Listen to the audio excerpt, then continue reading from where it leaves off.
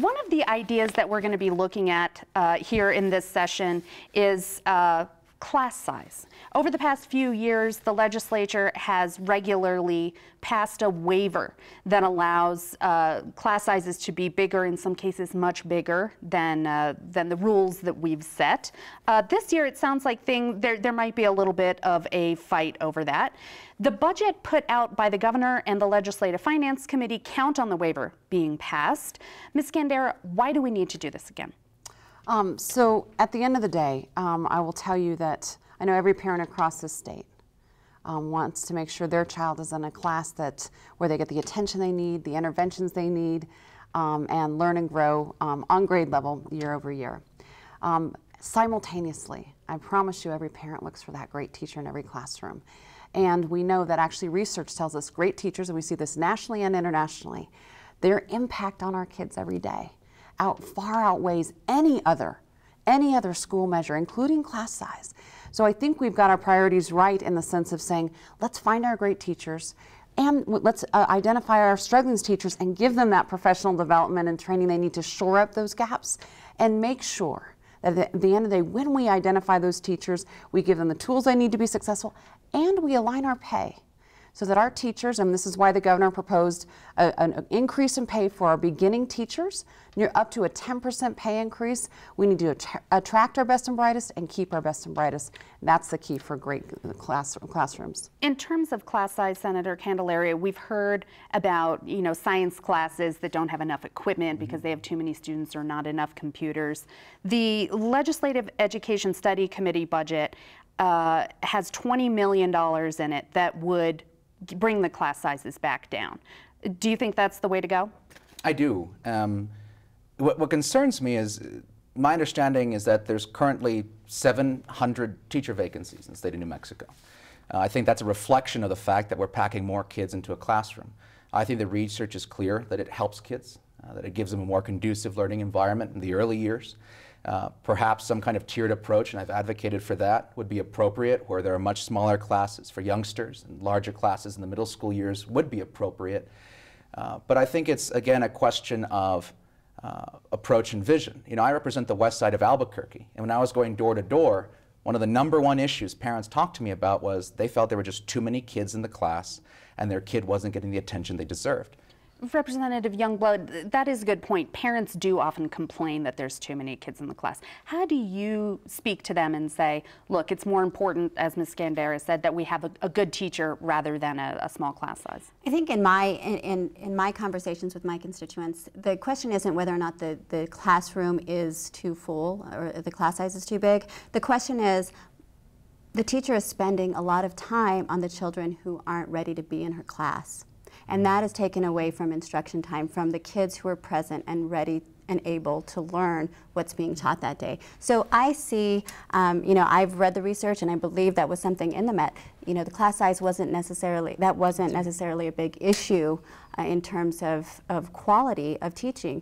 I think when we look at passing third graders onto fourth grade, when half of our third graders cannot read, and year after year after year, they are passed into classes and still behind, for a teacher, that puts them at extreme deficit in what they can actually teach, because they are spending a lot of time with kids who aren't ready to be in their class or who can't understand the concept that these teachers are trying to teach. Let's talk about retention for just 1 second. Is this going to come up during the session? Absolutely. The governor will be bringing a reading bill that says, let's not keep sending our kids forward ill-prepared. It's not fair for their teachers, but even bigger, it's not fair for them. They deserve to be set up for success. That's why, and we'll go back to the budget for a second, there's a huge investment in the governor's budget, pre-K, $18 million, K3+, which expands the school day for students, $18 million, and also reading interventions, $15.5 million for those little kiddos. So we make sure we get them the resources they need to be successful, but we also don't take our comfortability as adults and put that ahead of the success of our kids, which is what we're doing right now. So, Senator Candelaria, this is supposed to be a session that's exclusively about the budget. And so I think we may see, from your side of the aisle, an objection that third grade retention isn't germane. Well, I'm just guessing.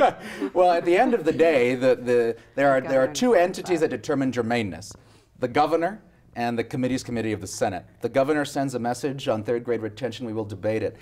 I will tell you why I object to mandatory retention of third graders in this state. One, I think it takes parents out of the driver's seat. I think that at the end of the day, a parent should be able to fully veto the retention of their child, and these bills don't do that. Actually, I'm going to interrupt. Absolutely they do. There's a new provision provided, and I think this is so important because we heard from the people who said we want to be empowered as parents. And so this retention bill says that if a parent is engaged, their child shows up to school at least 95% of the time, which is the average in our state, and they participate and ensure that their child participates in all the interventions made available, the parent gets the final say-so. So that's a big deal. At the end of the day, the bill that the Secretary Designate is talking about, that sounds good, but at the end of the day, it is saying if PED thinks you're a good parent, then you get to make a decision about your child. If we don't think you're a good parent, because you haven't met our metrics, you don't. So I don't agree with that provision of the bill. I think what we need to consider also is, teachers right now are screaming, saying that their profession is not taken seriously. A teacher knows at the end of the day if the child is ready to move on. A parent's not there every day. A parent is not sitting in that classroom 6 hours a day with that child who's not ready to go on to the next grade. Bottom line, let the professionals make the decisions on whether or not these children need to be passed on. Period. So They're the I professionals. Agree. Well, I first, agree. let's see if we even get it to the floor and if it's germane or not. I want to talk just briefly about Representative Mimi Stewart's idea to issue a second kind of diploma to high school students in New Mexico. It would require students to have 3, not 4 years of math. We did just bump it up to 4 not so long ago, and it would require less lab science. Ms. Skandera, what do you think about this idea? I call that lowering the bar for our kids, and our kids over and over again have responded. When we raised those standards, when we raised the standards of expectation for high school in 2011, you know what, there was an outcry at first, oh my, we're raising the standards. Within 2 years, our high school kids had outdone their previous performance on lower standards.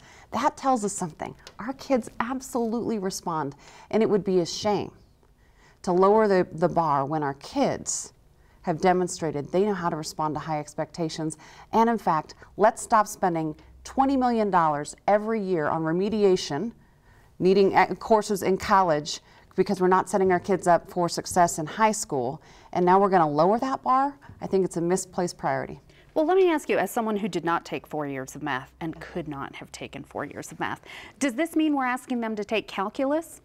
No, when the 4-year expectation, as you mentioned, is there now, and there are multiple. You're expected for Algebra 1, yes, Algebra 2, and then you have different elective courses you can choose in math. And so this is an opportunity to demonstrate that you really do own your subject matter and material so that you're ready for success. But students can choose kind of what courses in math after that first bar. Do you like it, Representative Youngblood? Do I like the bill? Yeah. Oh no! I like raising the bar. I mean, I think that the bill is I think it's a disservice to our young people that are going into college and that are going into the workforce. Have you seen it? Do you like it? I haven't read the bill. All I've heard is the press coverage about it, so we'll see if it makes it over to the Senate. Well, what do you think? At the end of the day, I think that 4 years of math sounds like a reasonable expectation given the kind of economy we live in and given the kind of world that we have. And if kids are struggling in university, I think that tells us something else is wrong along the pipeline. That changing that component of it may not necessarily be the correct policy change that needs to happen. Let's talk about principal advancement. Representative Youngblood, you've got a bill that would give more money to principals and make it easier for them to get the job.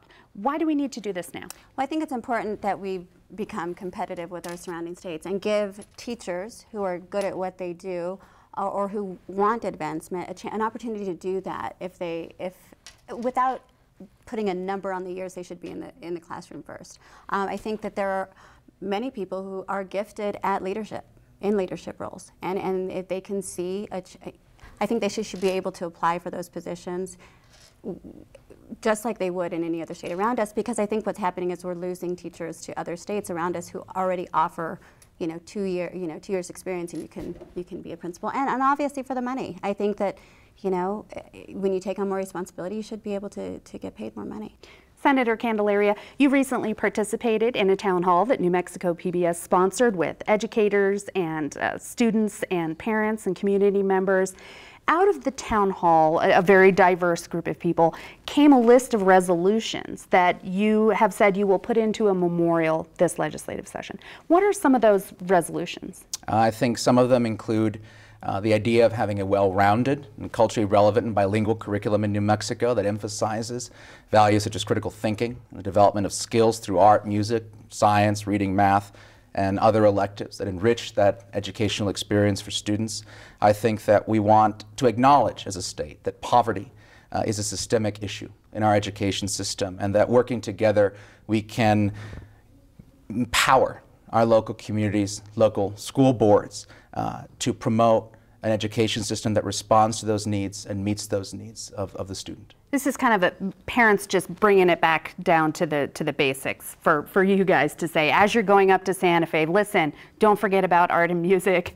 Don't forget, that we want them to be well-rounded, and that we want you to remember that we're suffering through poverty and other issues at home. Is that the kind of gist of what you heard at the town hall? At the end of the day, I think this is grassroots folks, 12,000 folks, I think, at last count, coming together and voicing a vision and values that they want to see reflected and they want to see their policymakers respond to in Santa Fe. Well, we'll all be watching as you guys go to Santa Fe and duke it out. Thank you so much. Thank you.